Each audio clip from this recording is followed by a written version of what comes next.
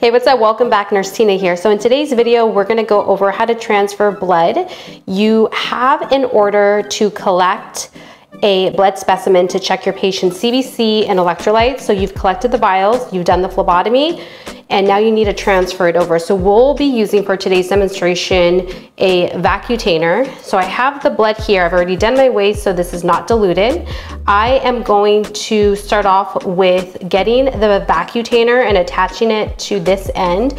This is the best way to be able to transfer over blood because you don't want to run the risk of getting stuck by a needle.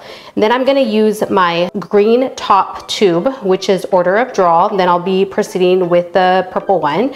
So I'm going to collect about 3 mils. If you're not sure, you can always look at the vial and it'll say how much is needed, 3 mils. Typically it'll stop based on pressure.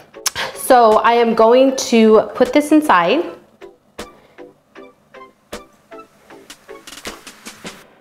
There's about 3 mils. You notice it kind of stops at that point.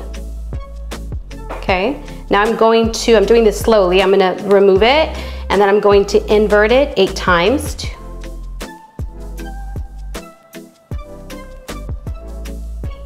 I'm gonna put that to the side and then I'm gonna collect my purple top tube, which we need about 6 mils.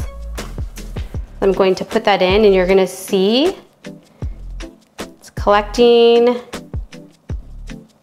And based on the pressure, it stops and we have a good amount. So then I'm gonna remove it and I'm gonna invert it 8 times.